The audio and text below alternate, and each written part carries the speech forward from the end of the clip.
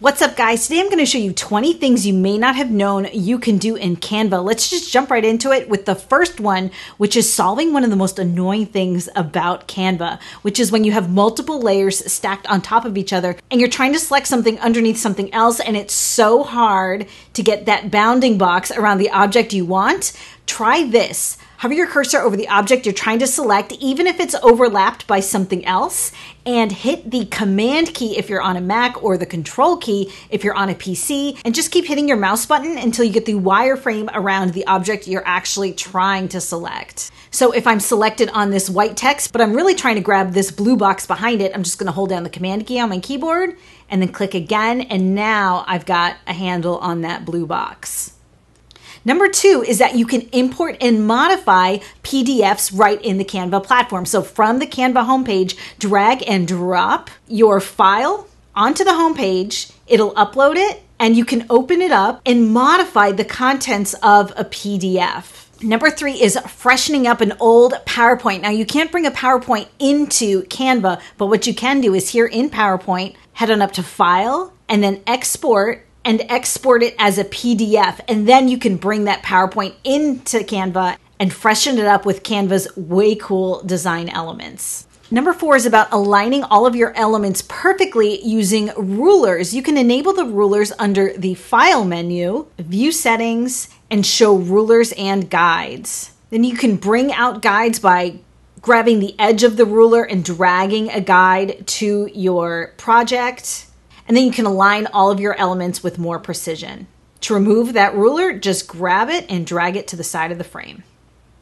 Tip number five is about perfecting this spacing and alignments of multiple elements in your canvas. So just select multiple elements like these text elements by holding down the Shift key and selecting each of them, and then open up the position menu and select the tidy up option. Now the vertical and horizontal spacing between all of these elements are perfectly aligned. Tip number six is a shortcut for adding text to your project. You could navigate to the text menu on the left side of the screen, or you could just hit the T key on your keyboard to bring up a new text box. Tip number seven is moving elements around in your design with more precision. So if I grabbed this text here and I wanted to move it down, I run the risk of changing the X position on the text. So if I grab this text box and start moving it down and then hold down the Shift key, I can only move it up and down, not left or right. It works the other way too. If I grabbed it first, started moving it sideways, and then held down the Shift key, I can only move it left and right by holding down the Shift key. If I wanted to nudge this text up or down or left or right, I can just use the arrow keys on my keyboard to move it pixel by pixel in my frame.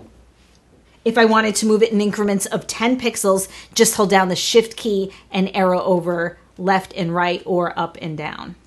If I wanted to take this entire project and turn it into a square format, let's say for Instagram, I don't have to completely redesign it. Just use the Resize button and select one of the square options, and I can copy and resize it without ruining my original project. And now I have a square version of the same project that I can tweak as I see fit.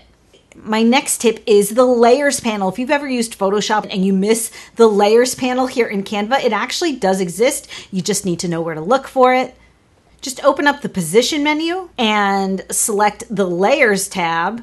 And here are all of your elements. And you can actually bring elements to the front or send them to the back just by reordering this layer. Anything on the top layer is going to be up front and everything at the bottom is going to be in the back.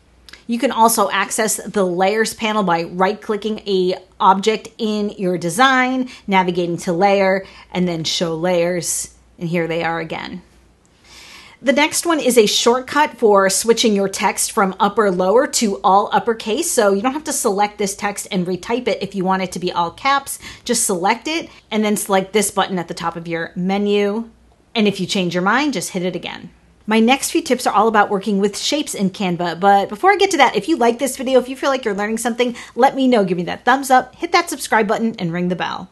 Let me show you a shortcut for adding a shape into your design. Now you could head over to the left menu and select elements and find the lines and shapes category and find the shape that you want to drop in. Or if you want to drop in a square or rectangle, just hit the shortcut R in your keyboard.